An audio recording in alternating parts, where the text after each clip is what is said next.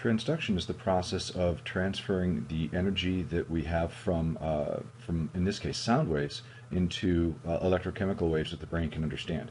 So with sound waves, we've got the waves coming in through the pinna. The pinna is the outer ear that everyone has. President Obama has very large pinnas on his head. The information, the waves of the sound go down the ear canal.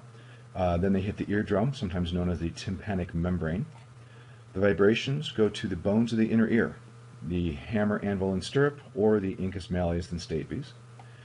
Information then goes to the oval window, where that vibrates, and that vibrates the fluid that is in the cochlea, which vibrates the basilar membrane, which contains what is known as the cilia, or hair cells. These hair cells are the ones that stiffen and break off when you are doing some of the damage to your ears by listening to your iPods or earbuds way too loud.